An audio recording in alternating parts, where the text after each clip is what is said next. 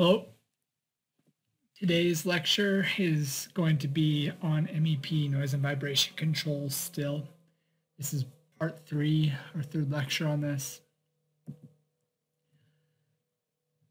In one of the last presentations on this subject, we discussed the 3 different types of transmission paths. There's the airborne, ductborne, and structure-borne. I put the airborne in green here because you already know how to handle that. Say you have a noise source, it's going to radiate a certain sound power level. You know how to calculate how that's going to propagate through any kind of outdoor environment, how it's going to come in through an opening into a building or out of an opening out to some other space outside, or through a wall. Say you have a mechanical room with equipment in it and you're calculating what the sound pressure level is going to be on the other side. You know how to do all of that now. The duct-borne is really what we're going to be focusing on now. We'll touch on the structure-borne a little bit at the end. This is essentially vibration isolation, and you take a vibrations class, so we won't spend a lot of time on that. But the duct-borne is what we're really going to focus on here. So here's our title slide for that. And then there is an important statement here. That is, noise propagates with supply and against return equally. So you have your fan, you have the supply noise going, or the supply air going away from it. You go and supply the space it's serving. And then you have the return air coming back to the unit. They're traveling in different directions. Sound moves so much faster that it really doesn't make a difference if it's going downstream or upstream. We treat it in the same way.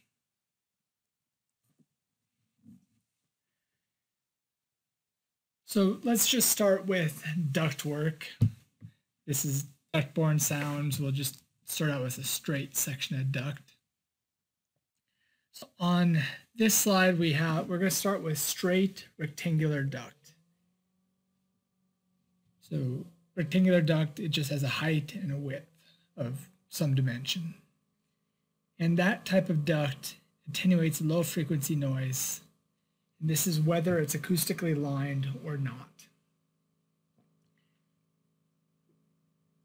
In the next bullet point down below, we'll look at this data in a little bit more detail, but this next bullet point down here says that straight round duct does not. So I guess here we can look at the data. Say we have a 6-inch by 6-inch duct, then we're going to get 0.3 decibels per linear foot at 63 hertz. And then if we went with round, so say it's something like a 7-inch diameter duct or less. So the equivalent of this is probably going to be somewhere between these two. But up here where we got 0.3 decibels per foot, here we're only getting 0.03. So it's pretty insignificant down here. It is quite significant up here. Actually, this is going to be about some of the best attenuation you're going to get along the duct. I guess maybe I shouldn't say that. Silencers will give you more and reflection loss will give you more, but this is going to be more than what you get unless you put really thick, let's say impractically thick lining inside of it. We're going to cover lining, but just imagine some fiberglass lining that absorbs sound. So the thing that's happening here is, if you imagine a round structure, it's just going to be a lot more rigid. That shape is just, it's not going to flop around like the rectangular spans. So when the walls, when those rectangular sections kind of move more with the sound, they absorb it. That doesn't happen with the round, just because of the shape of it.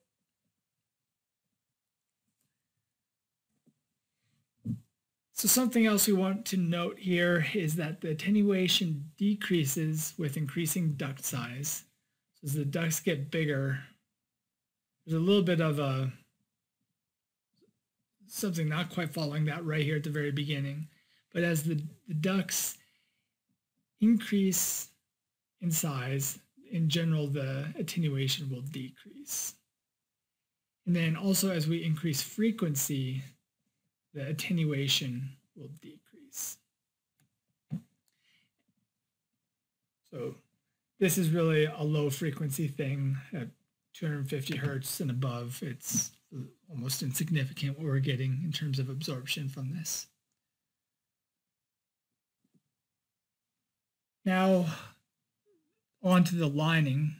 So like the bullet point here says, adding lining significantly improves noise attenuation.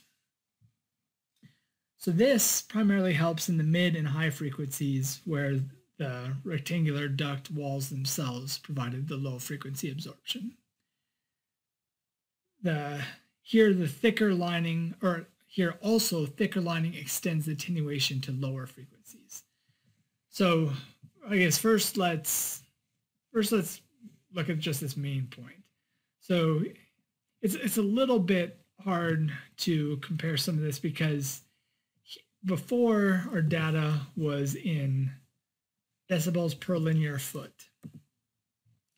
And I believe that up until this most recent publication from ASHRAE, the 2019, I think in the 2015 and before, the ductwork with lining also was in decibels of attenuation per linear foot. But some more recent research has found that it's not exactly linear. So you won't get, say if you go from 5 feet to 50 feet, you're not going to get 10 times that same amount of absorption. So they have some intervals in here that you would want to interpolate between. I think they have another version of the book or some supplementary materials where you can get the more detailed data on this. All my calculators, either I've made them off of the old linear foot and need to update them off of this, but I don't really use that very much anymore. Usually I use commercially available software now, and I'll show that to you. But let's see if we can make a little comparison here. So the 6x6 and a 10-foot length duct, let's just say that it is linear. Not linear and straight, but linear in that if we reduce this down to 1 foot, we get 1/10 of this. So that would give us 0.6 at 125 hertz. Here at 125 hertz, we're only getting 0.2. So if we added 1-inch insulation or 1-inch duct liner, we would get 3 times as much attenuation per foot. And then this next bullet point primarily helps mid and high frequencies. Here, if we see, as we go to the mids and the highs, we get dramatically more attenuation. So here we're getting 5 decibels per foot, again, if this is linear. 5 decibels per linear foot, and over here we're getting 0.1. So 0.1 versus 5 with adding 1-inch lining. That's a huge difference. So you don't, like here it's not showing anything for 63 hertz. It's not like you add 1-inch insulation and you don't get this anymore. You still do. So you should include this along with this. It's just the predominant absorption in these frequencies comes from lining. Down here, it comes from just the ductwork. And then this last bullet point, we're going to compare this table to this table. So thicker lining extends the attenuation to lower frequencies.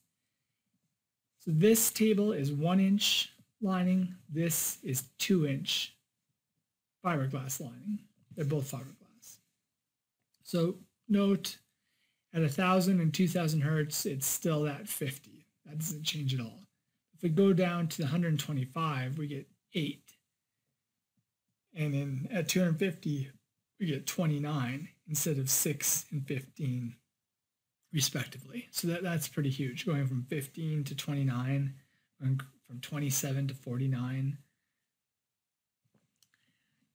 The standard when ductwork is lined is 1 inch, but so unless it's a really tight design, meaning the ductwork is just too big for the space that's available, then an acoustical consultant could push to get 2-inch lining if necessary. That reminds me of one thing too that I didn't put in this slide, but say you do have ductwork that's, so you usually have a air handling unit on the roof, and then say it's a multi-story building, you have a shaft to bring it down multiple levels.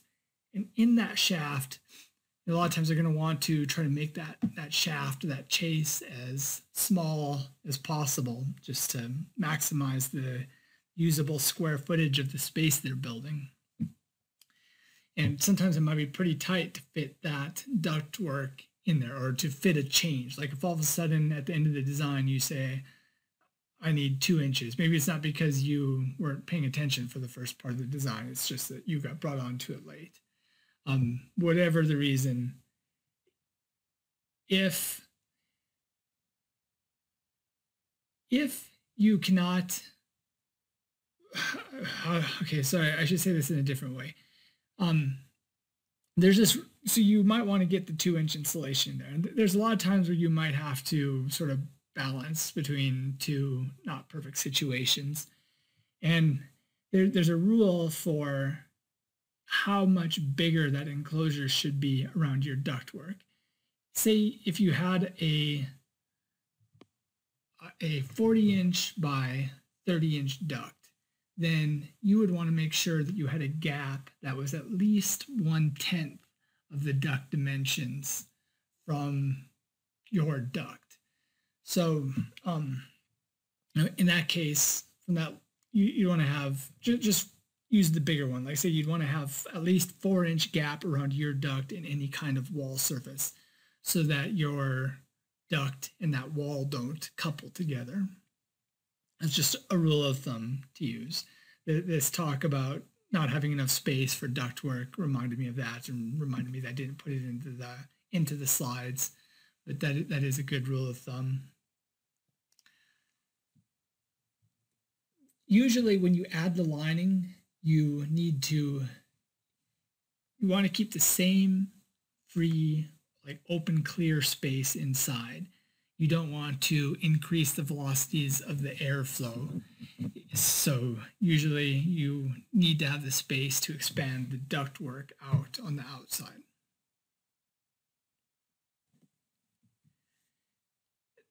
So this just shows that it's the same thing for round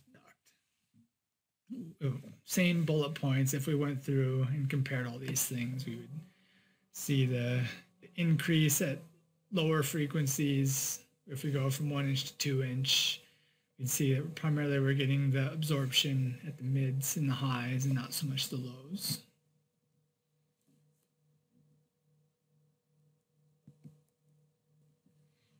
This slide is to talk about the different types of duct liners. The ASHRAE book all their data is for fiberglass, and that's all that is mentioned in there. But there are a couple other types that are gaining in popularity.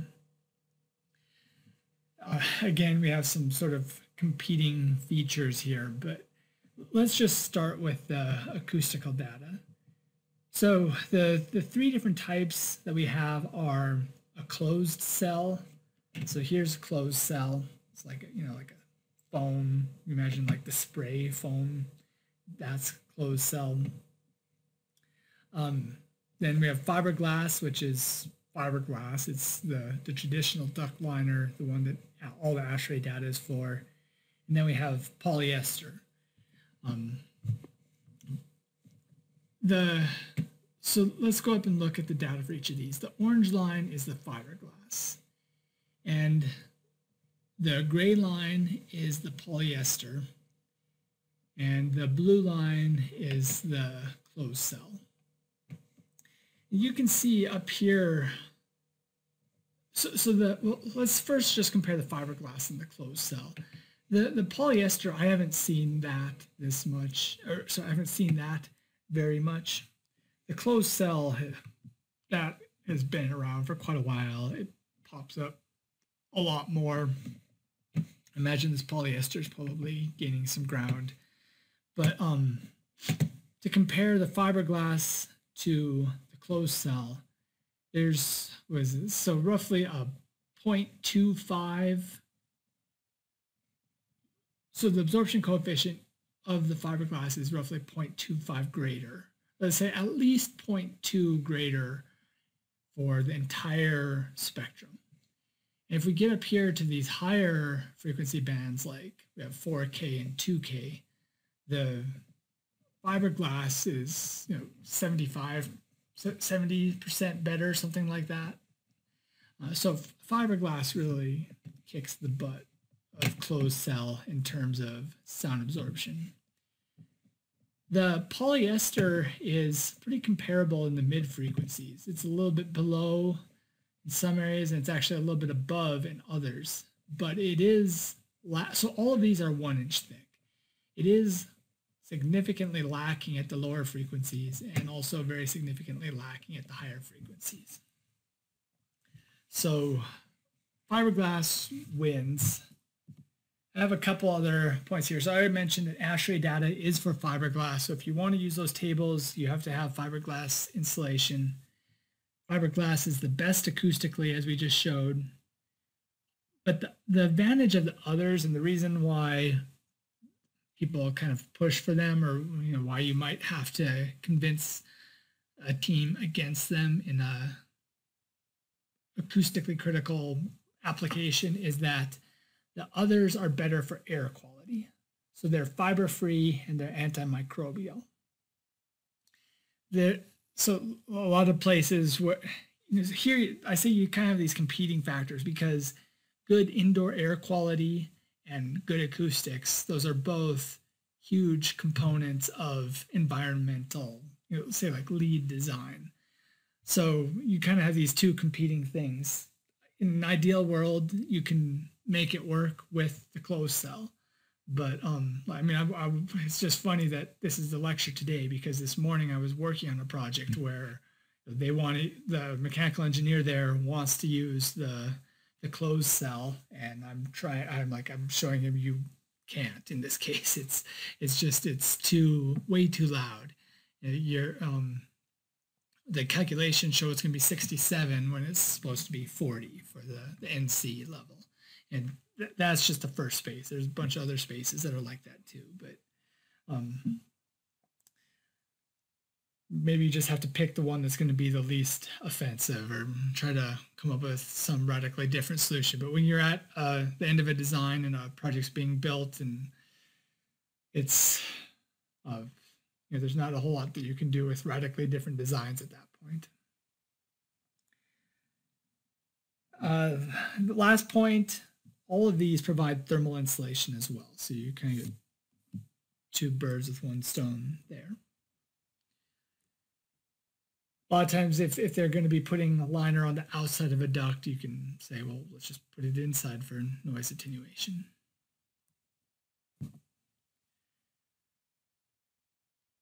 Now we're going to move on to elbows. We have 3 different types here. So these are all for rectangular duct. We have the square elbow, or mitered is what this would be called a lot of the time. And then radiused elbow, and then we have an elbow with turning vanes. And here you can see those turning vanes, kind of see the shape of them up here. So the main purpose of these is to try to keep the flow as laminar as possible. Turbulent airflow is bad for all kinds of reasons. acoustically it produces noise. So the turning vanes help to minimize the turbulence. Let's see. So we have all this data here. I think once we've introduced, so this table corresponds to this, this, this, this to this. Let's go to the next slide. And okay, I guess before we go to, we have another slide where we're going to compare, we're going to say a couple of points like we have with duct lining and with rectangular versus circular and stuff like that. But first I want to show you just what this FW is. I mean, it says right here, but just sort of a quick example. So F, we have a center frequency, and that's in kilohertz. So here we have our octave bands. So 63 hertz is the center frequency of this octave band. 125 hertz is the center frequency of this octave band, and so on. Since that's in kilohertz, we want to divide this by 1,000, right? That's in hertz, but we want it in kilohertz, so we divide them all by 1,000, and then we multiply them times the width. So here, this would be the width you'd use, not this dimension. But in this case, it's a square duct, so they're both 24. But if we take the 24 and multiply it times this divided by 1,000, we get 1.5, 3, 6, and so on. So now we just go up here for the unlined, we pick the values here. For the lined, we pick the values here. And so this corresponds to this one, so we get 0 for both of those. This is in here, we get 1 for both of those. This is 6, so we're here, we get 5 for the unlined and 6 for the lined, and so on. So we see that same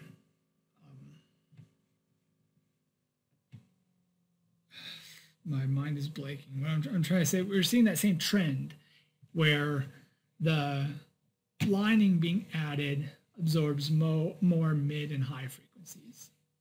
Here the difference is 3 and 10. So quite a big difference for one elbow. Elbows are quite good for attenuating noise. They, like we mentioned with there's a need for elbows with turning vanes. On one hand, you could be producing turbulent noise. On the other hand, you could be attenuating it. The ideal would be to slow the airflow within the duct down so that you're getting this attenuation, but it's not causing turbulent airflow noise. And we're going to talk about some guidelines for doing that. But first, let's just compare. So this is from a program called AIM. I said for a lot of these calculations these days, I use a commercially available software package. The name of that is AIM. I'll talk a little bit more about that in a second. I'll show you it. But first, let's just so we have the data for rectangular elbow miter or mitered elbow, that's a rectangular duct that is 24 inch by 24 inch. The same thing as this with 1 inch lining. So that spit out this data, that spit out this data, they match. I know this program very closely follows all the ASHRAE stuff. Let me show you it. I know that it follows all the ASHRAE stuff. I mean, there's probably some place where you can read and find that, but I used to work with the guy that created this program. He ended up selling it to Pottorff, and it's theirs now. And you can actually get this for free. Just go to the Pottorff website if you want it. It's I think you put in an email and they send you a license for it. It's a great program. So Pottorff, they make other things, but the main thing that they make that is the purpose of all this and why they offer it for free are duct silencers. So it's populated with all of the silencers from Pottorff, and it's very convenient. It has a let me just show you. Let's add a space. So we add a space, we can say conference room. And then we can come here and we can just bring in the criteria right from, this is the same stuff that's in that ASHRAE table that we discussed. So we bring that in, it has the 30 NC or RC criteria. So right here, it's gonna, whatever we create for noise data, it's going to plot it over here. It's going to take away all the attenuations from all the duct stuff that we put in, and we're going to see if we meet this NC30 or not. Now let's add a path. First, let's just say we're going to do the supply path, and this will be AHU, Air Handling Unit 1. You can create libraries. So let's see what I have in here. So let's say, so these are packaged RTUs. But I think it's incorrect, but some people sometimes call these air handling units. In any case, let's just grab one. It doesn't really matter. We're going to have discharge, inlet, and radiated.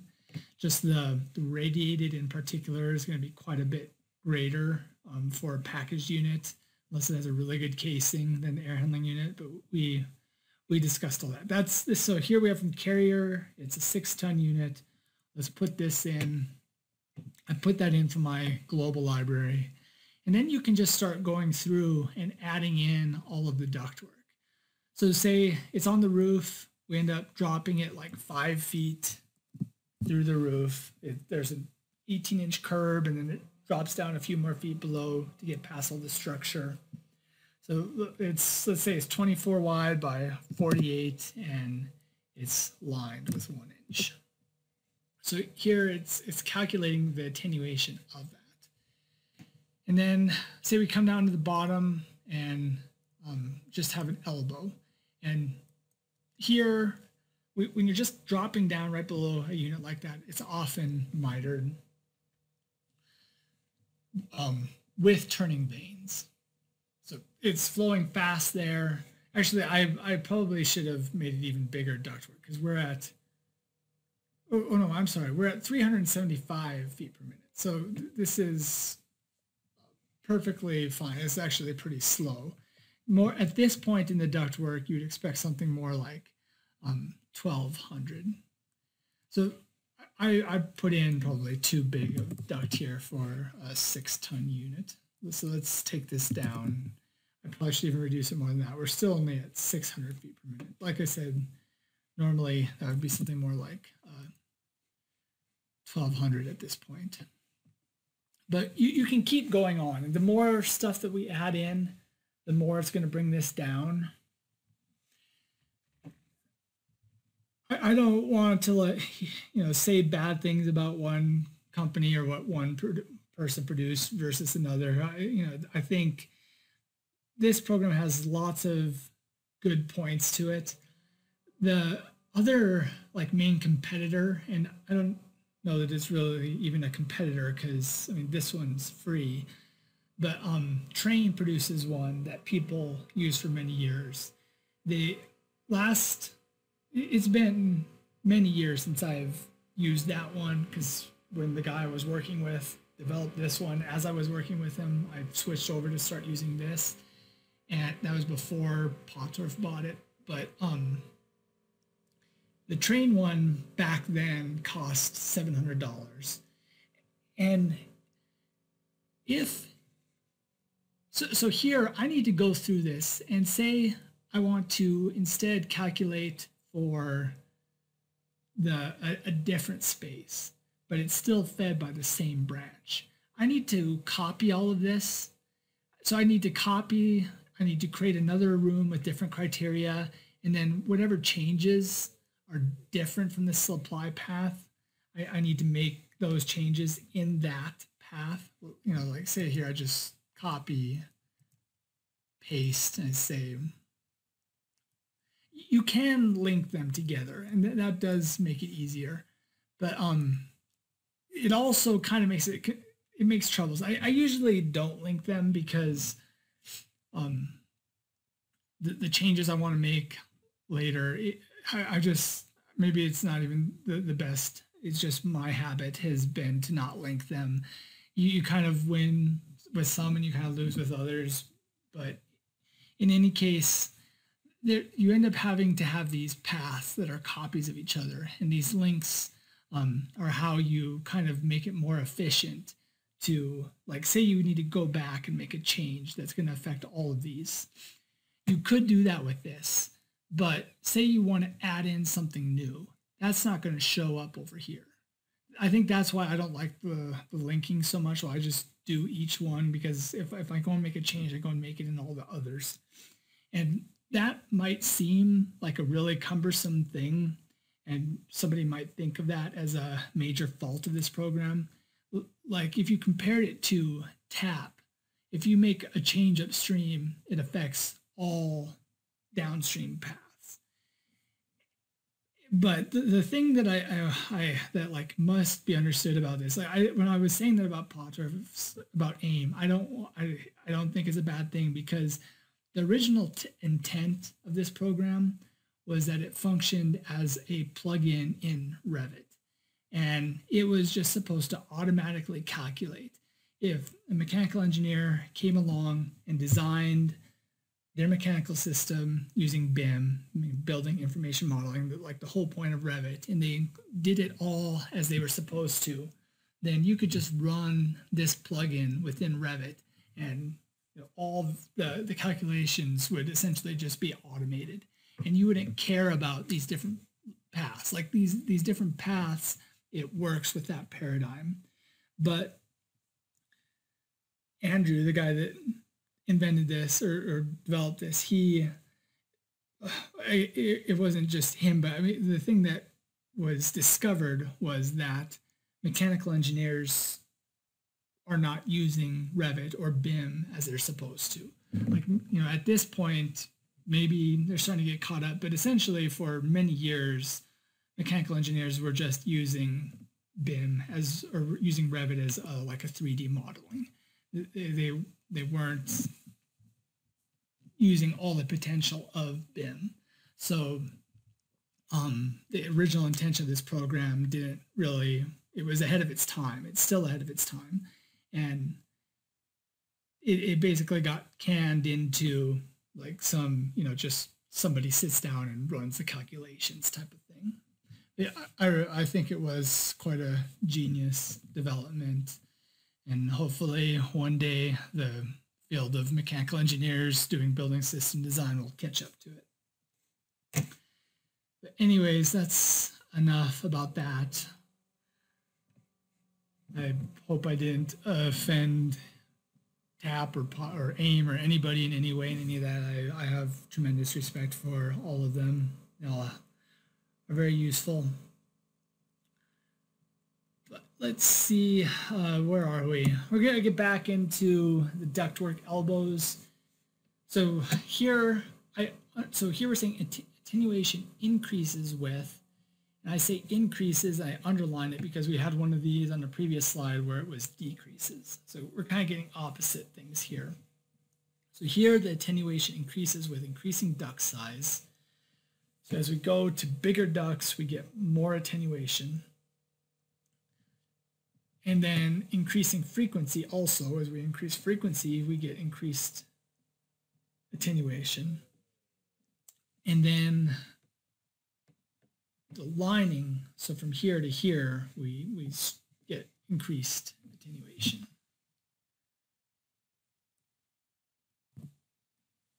Then here are the circular versions of that. It's similar stuff. I put a bunch of these different ones into AIM so that we could compare them all. This is that rectangular elbow miter that we looked at. If just compare, maybe the better thing is to start with the circular ones here. That's what this main page is about. So we have circular. So we're going from unlined to lined. We see a significant increase in absorption, primarily in the mids and the highs, not anything down here in the lows. If we increase the size of it, we also see an increase.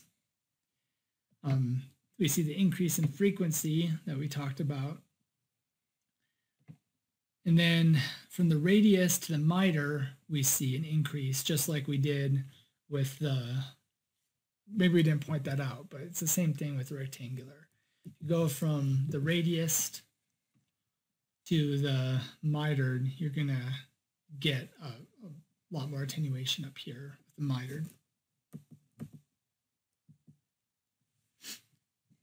And I think all this is what we talked about on the previous page. Maybe rectangular elbow miter, 24 by 24. That's probably pretty similar to, I guess this is maybe a little bit bigger. We have lined and lined, but so -1, -6 versus -11, -11. So these are pretty similar up here. We're getting a little bit more out of the circular elbow miter than the rectangular elbow miter at, that would be 250 hertz, but still most octave bands are pretty close there. Moving on to some completely different phenomena, kind of mention, or you learned the concept behind this, but now it's being applied to HVAC ductwork. So what this is referred to as is the end reflection loss. And this comes back to the impedance change. Remember, we talked a lot about impedance changing, transformers, mismatches, how we use those, how we overcome them, et cetera, et cetera. But the main point is that if you get a big change in acoustical impedance, then you're going to reflect the sound back. Like that's the principle that ultrasound works on. We gave a bunch of other examples. That's what's happening here. You have this duct. So the bigger the transition, so like going from a small duct just into a wide open room is going to result in a huge attenuation. It really reflects that low frequency back. You're going from really high impedance to really low impedance of the, from this compressed ductwork to a big open room. So, I guess let's talk about these bullet points. So we mentioned that reflects low frequency sound, mentioned that, and it's a huge low frequency noise reduction. So if you have a 6-inch duct diameter, and say a lot of times you bring a supply duct and you might start out with like a, who knows, you might start out with like a 7-foot by 10-foot duct. That happens. And it might go and it might split off to all kinds of different spaces, and you might eventually get down to just one diffuser with a 6-inch diameter neck on it. So this is going to be a huge attenuation there at the end. It's really beneficial. So a couple things. This is only for these dimensions for a duct that's terminated flush with the wall. If you had some other dimensions, and I should also say this is for circular duct. We have diameter here, right? So if you want other dimensions, or if you wanted to calculate for rectangular, then you could use this equation.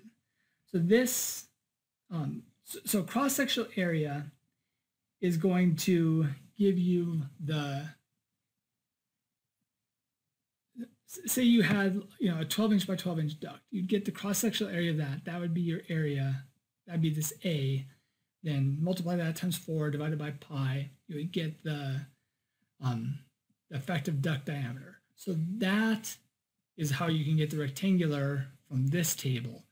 But the part about how you get the end reflection loss for any dimensions, for dimensions beyond what's just in this table, and also you might have a duct that doesn't just terminate flush in a wall.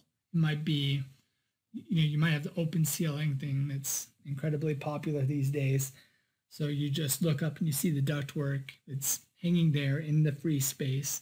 You get a different end reflection loss for that. So to get any values that's not in this table, or to get it for the free space, you want to use this equation. And so the A1 and the A2, they just come from this table. So you have one A1 and one A2 for flush, one A1 and one A2 for a free space.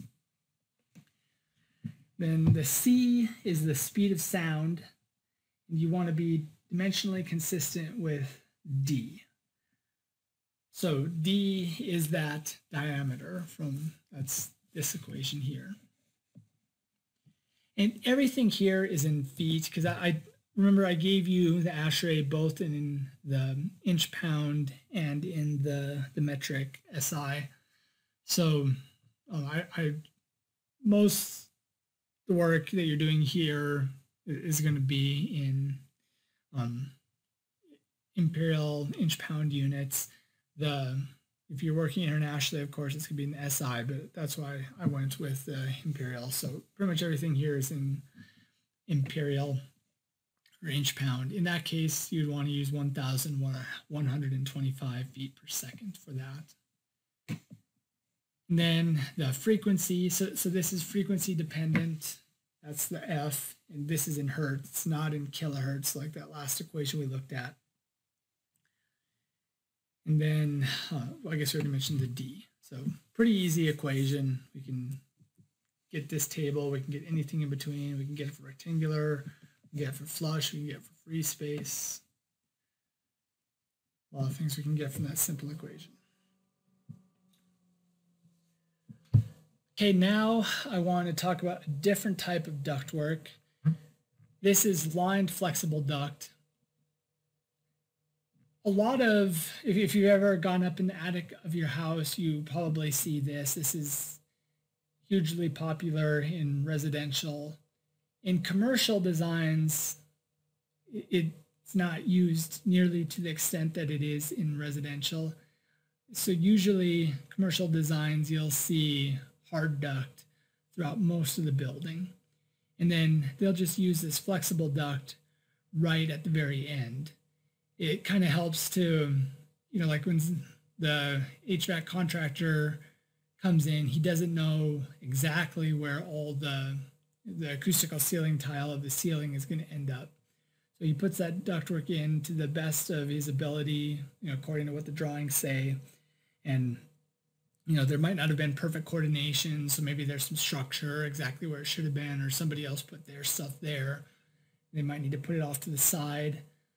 So for whatever reason, there's not a perfect alignment between the diffuser and the ductwork.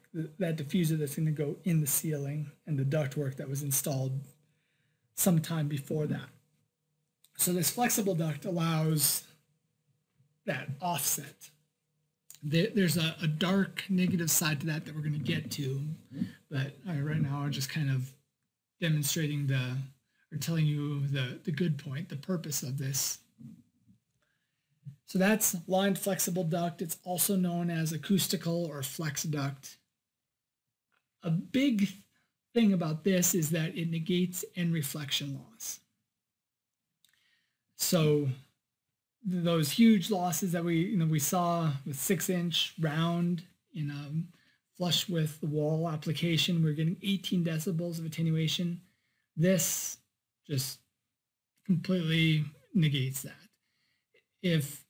So my best understanding of why this happens is just that this flex duct kind of blurs the transition. You don't have that hard transition from contained within a small duct to all of a sudden in the big room. It just kind of blurs the line between the two. Maybe it sort of acts like a transformer in a way. So I have this in red, and I have a sub-bullet point there that this is not well known. And I was fortunate enough where my first boss, I don't even remember, it's 16, 17 years ago now, something like that. She knew this, and she told me, don't do this. Don't, if you have ductwork and it has flex duct right before the diffuser, you can't include the attenuation both for the flex duct and the end reflection loss. You have to have the hard duct to be able to get that end reflection loss. And she told me ASHRAE doesn't mention this, but from her own measurements or from her bosses or whatever, she knew that was the case. And I So I went forward with that. And it wasn't until ASHRAE, so like, you're looking at the 2019 version. It wasn't until the version before that. So it wasn't until 2015 that they actually published that. A little while before that, you could find a publication from, I think, Georgia Tech that measured that in a bunch of cases and proved that, she was right. You don't get both at the same time. But it wasn't until the 2015 version of ASHRAE that they had that in there. I won't mention their names, but I had other coworkers after I left that company that I kept telling them, like, you can't do this, you can't do this. They never believed me, but eventually it's like, look, now ASHRAE even says it, and they didn't have any argument anymore. But you don't want to do that. Still, people still do that. People still think you can get end reflection loss and flex duct, and even a lot of the manufacturers will account for both in their calculations. Like so there's variable air volume boxes. It's like part of their control system essentially. It's like an automatic damper that opens and closes to regulate how much air is flowing out to a particular part of the system. They would publish their sound power data that you'd have to dig for a little bit more, but they would also just publish NC values. And their NC values for the longest time included both end reflection loss and flex duct attenuations. I think some of them are moving away from that now that ASHRAE's published it, but it was a long time you had to really be careful with those NC ratings that manufacturers would publish, because they would be accounting for both. Anyways, another bad, or I guess I shouldn't say bad, it has a bad side and a good side, but another characteristic of line flex duct is that it has very low breakout transmission loss. So like, we're going to study breakout transmission loss here soon. It's in the upcoming slides, but basically it's a measure of how much the duct prevents the sound from breaking out from the duct, getting out into the environment around. So as you can imagine, some duct usually goes from, you might have the really heaviest stuff being 16 gauge. That's fairly uncommon, but sometimes it's there. You might get up, 22, 24 sometimes, as in on the lighter end of the ductwork. But in any case, that sheet metal is going to be a much more dense. And by what we learned about transmission loss, if you remember the mass law, that's going to provide a lot more transmission loss than just an inch of fiberglass with some plastic and foil over it. So this really doesn't stop. If there's noise traveling through it, once it gets to this point, it's just going to break out. Part of probably the reason why this, the blurring of the line between the two different impedance segments. But I said this has a good side and a bad side. It's bad if it breaks out to a noise sensitive space.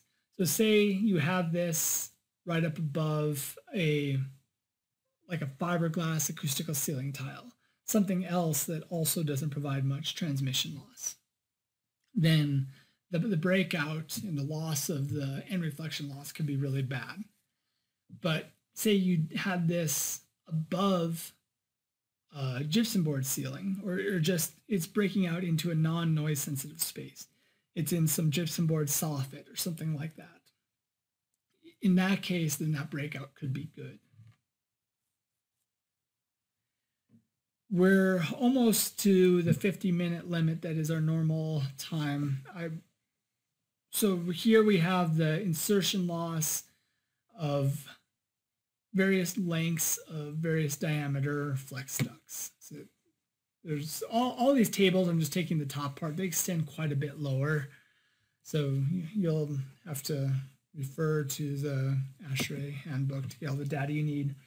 But I did want to mention this. This is a way that you can have the flex duct and improve the breakout transmission loss. So the FlexMaster and ITL I have not one advertised for them, but this is the standard one that gets used, at least as far as I'm aware of. I haven't really seen much else that gets used besides this one, but it's a triple lock standard aluminum duct. So it's a metal duct, but it's flexible. And you can put this inside of this, and you can still get the flexibility, and you can improve that breakout transmission loss. And I'm usually more concerned about the break-in transmission loss with these. Like, say you have a roof with a loud noise, a really noisy unit over it, and you have a conference room below that. Like, the number one rule is, like real estate, is location, location, location. Like, you don't want to do that. You don't want to put the really loud rooftop unit over the most sensitive space in the building. But it happens all the time, unfortunately. That rooftop unit should be put over the bathrooms. It should be put over storage spaces, something less sensitive. But say you put it over a sensitive space. So somebody says, okay, well, the acoustical consultant says we need to have a sound isolation ceiling. We want to have a couple layers of gypsum board with a bunch of insulation on the back side of it. We want to hang it on hangers so it's resiliently isolated. They do all this to make a good sound isolation between that unit up on the roof and the space below. But then they'll come and they'll have ductwork that comes in like this with just this flex duct at the end. So that noise that comes down through the lightweight roof breaks into this, and then it goes through the diffuser into the room. And you just short-circuited all of that big sound isolation ceiling. So if you put this over it, you can stop the break in before it feeds or before it gets into the conference space. So I've gone a couple minutes over what our normal 15 minutes are. I still have some more stuff to show you, but I'll do that for our last lecture.